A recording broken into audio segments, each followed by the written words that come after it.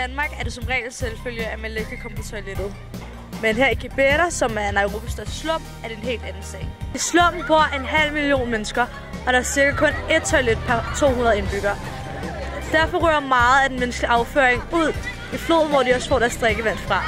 Umande Trust har derfor fundet en bæredygtig løsning på problemet. The biogas toilet produces gas. It has been constructed in a way that the human waste, which we call the human investment, is collected into a central point where all the toilets are directed. They collect the waste, and then after that, through an anaerobic system, biogas is collected at the top. So from there, we are able to tap the gas, and then we use it for the other purposes, which is household, and which is for warming water and other purposes. Per use, as you go to the toilet, is only 5 shillings. You can use a card, which is a paper card, which you swipe.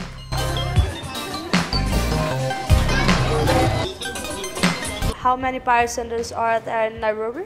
In Nairobi are 58 biocenters, but in Kibera we have 22. How often do you use biogas? Daily, from morning to night. Buying charcoal or paraffin is expensive for me. What do you use the biogas for? I use it for cooking food for my school children. So I use it from Monday to Friday, every day.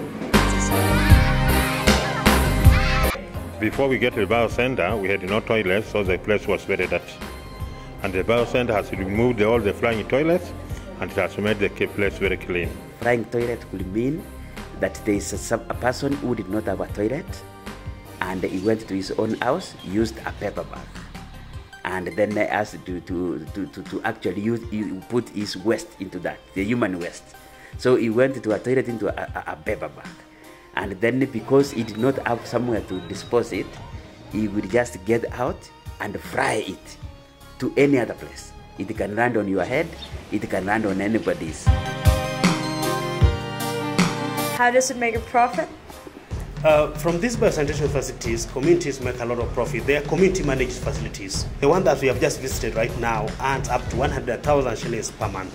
10% that goes for Sanitation Development Fund, which is a different account that all the biosanitation facilities that we have in Kenya contributes this 10% towards this account, so that they pull it up together, so that they can borrow it and go and improve any related sanitation issue within the locality.